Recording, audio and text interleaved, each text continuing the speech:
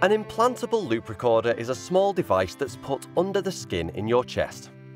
It records your heart rhythm to find out how it's working. You may have a loop recorder if you're feeling dizzy, fainting, or having heart palpitations. These are feelings in your chest like pounding or fluttering.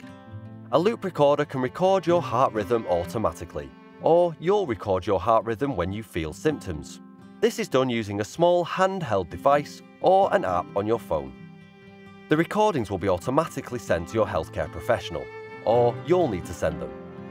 Your healthcare professional will talk you through the process. The recordings will be used to find out more about your symptoms and what's causing them.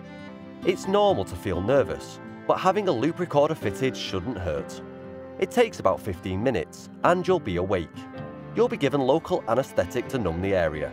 This may feel uncomfortable, but you shouldn't feel any pain.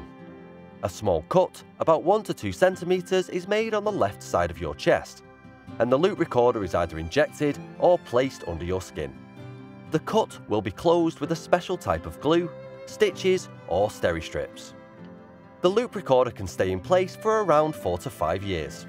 The procedure is safe and very common. Most people go home the same day. You might feel a bit bruised for a few days after. Your healthcare professional will give you more information on your device and any recovery information you need. For more information on implantable loop recorders, visit bhf.org.uk/loop recorder.